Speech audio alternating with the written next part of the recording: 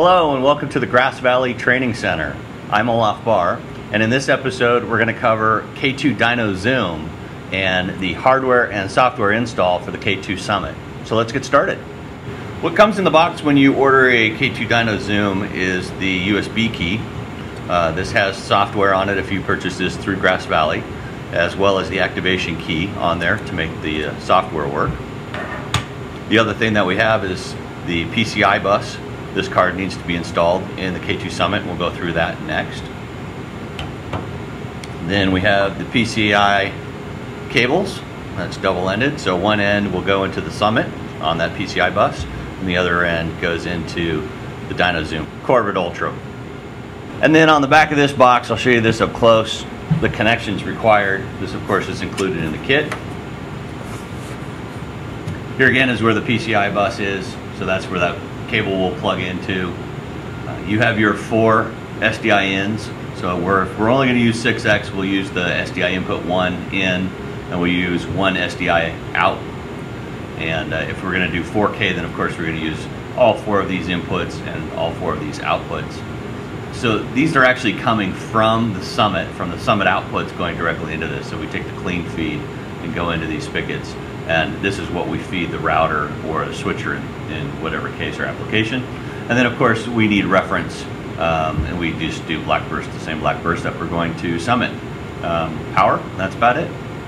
So there's 2 T15 screws that we need to take out. These are star shaped. So I'll use my driver to plop these out. Power of course needs to be unplugged from the Summit. Recommended to use a static strap as well if you're in a static environment. So here I use this little metal piece to pull this out. So there we see that's where the slot is. We're going to take this out right here, this vent on the side. Pull that out. So that's all you need to take out. And then we're going to put the board in. So a couple different ways. You can either way load it from the side. I tend to pull this out and clearly lay the board in there. Do it this way as well. And then just line it up. Of course the inside and these connectors here need to all line up and give it a nice solid press. Good snap and you're in. Put in the set screw here back again on the side.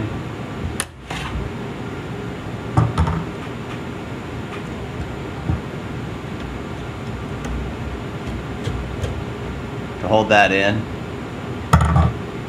and then put it all back together.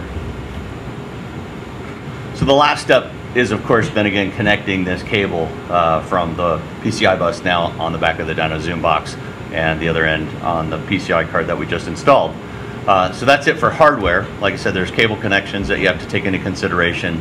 The next step is going to be software.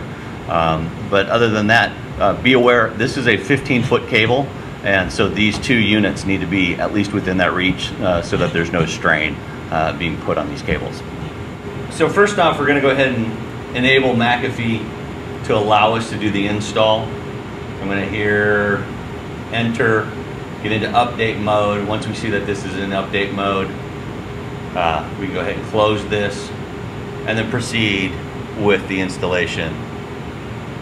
Because this program will become part of that whitelist. And then once we've finished the install, then we'll want to enable McAfee again to protect that. So I've already taken the liberty of installing the software package onto the desktop here of the DynoZoom. So I'm going to double click that to install, and we'll go through its process.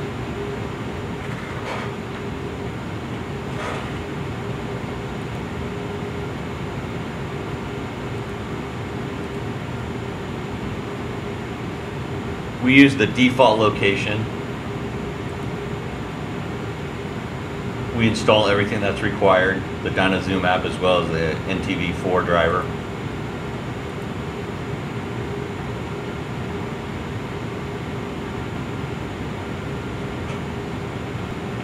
Click Finish.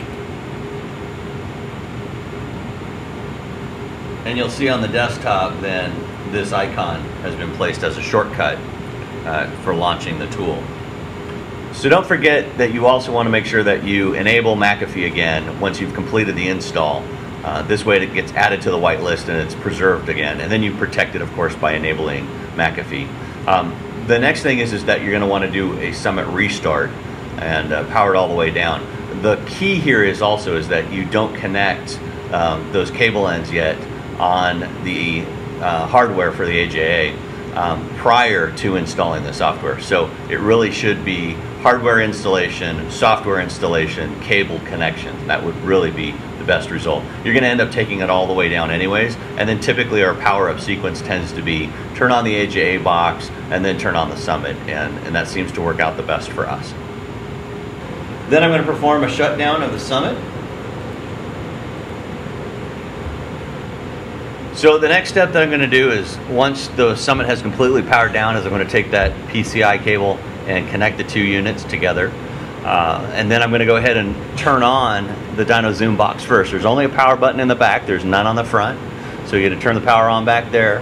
And then on the front face of this unit are 5 lights. They all come on. And then once it's running, only power and reference basically are going to be solid. And then once I've started up the Summit, then the link gets established, and then I get a solid light for link as well, and then I know that I'm going. So now we need to do some configuration on the DynoZoom side, which is a software that's actually running on the Summit. So let's get started there.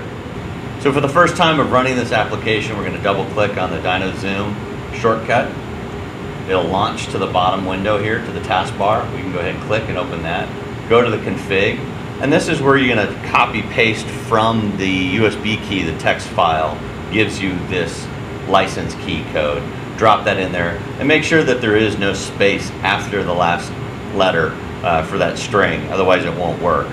And then you're going to want to just choose your settings. How many inputs do you have, what your output settings are, and then just hit save and you're good to go. Once we see here also that our input is green and our output is green, we know that the setup is done correctly for this unit.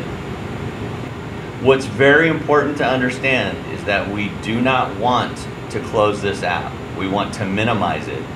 So every time that it's running, it sits here in the taskbar and it is actually running. We do not want to close that application, or DynoZoom will not work in it with App Center. Sometimes when you first launch DynoZoom on the K2 Summit for the first time, prior to doing those configurations, you might get asked to do a firmware update.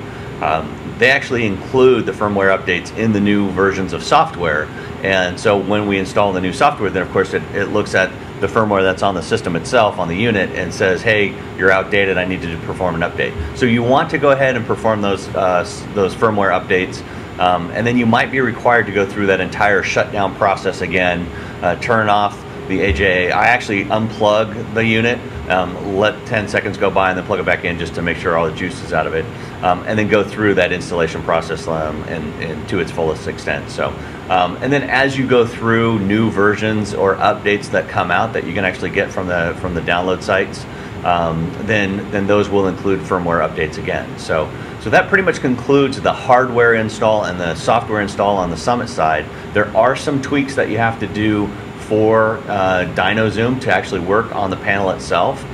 So we have clips for that on YouTube. Right here, if you look up K2 Dyno Replay in the search field, it'll actually come up with all of our little videos that we do. And one of them that you're looking for is K2 Dyno Replay System DynoZoom Training. This will provide you with the steps necessary within App Center and the changes that you need to make in order to have a successful DynoZoom application. I'm Olaf Bahr. Thank you for joining me. Until next time, take care.